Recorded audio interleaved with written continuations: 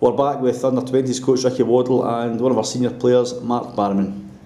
So as Ross just said there, you're one of our senior players. Yeah. You've took quite a bit of responsibility on the trip. How have you felt about that? I've really enjoyed it. It's a different aspect. I'm normally quite a calm and collective sort of guy in the team, but I'm enjoying the responsibility and looking after the young boys. It's good to get them integrated in the team. Good. There is a lot of younger players there. Do you feel that you're helping them come out their shell? Oh yeah, they've been doing brilliant in training and stuff, and about the hotel and that, we've been really enjoying having them with us. Okay, so you were here last year, yeah. Same hotel, and how do you feel it's different this year?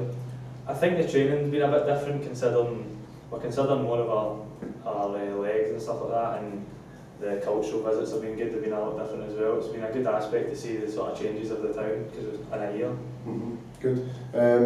So we had a game today against a senior Turkish division team. How did you feel that went? I thought it went terrific. I thought the boys before the game were kind of edgy on it because we never knew anything about the opposition, but I thought we dealt really well with them and their antics. They were diving a bit everywhere, but I thought the boys stood up to it and were a great battle for them. Yeah, I agree. I think it was disappointing sometimes the way they behaved, but against our players who were younger, 16 to 18-year-old, I thought the guys handled it really well.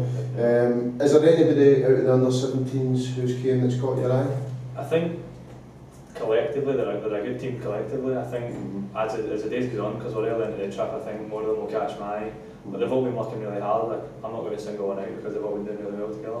Good. So last question, what have you learned? Obviously you try and learn things all the time. Is there anything in particular that stuck out that you've learned so far in the trip? I've learned to be more of a leader.